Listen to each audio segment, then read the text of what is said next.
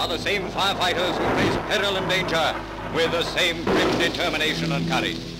London during the Blitz, newsreel showing resilience and heroism. But a new exhibition at the Museum of London shows a different side to the destruction.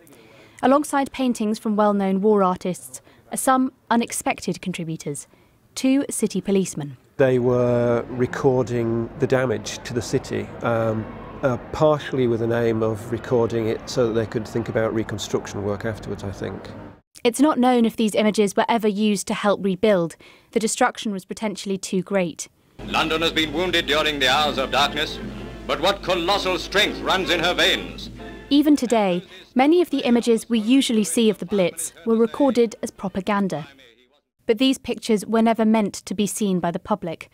A coat still hanging on the back of a door. They show a different side to the devastation, less defiant, more private. Bookcases intact in a sitting room ripped apart. London did rebuild after the Blitz, often along the exact same street lines that existed before. What's so striking about these photographs is that they show a city that's so familiar, destroyed in a way that none of us have ever experienced.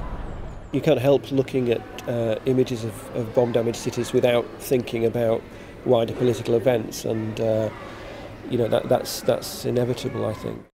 This new exhibition shows a city destroyed by war, this time without the fanfare. Caroline Davies, BBC London News.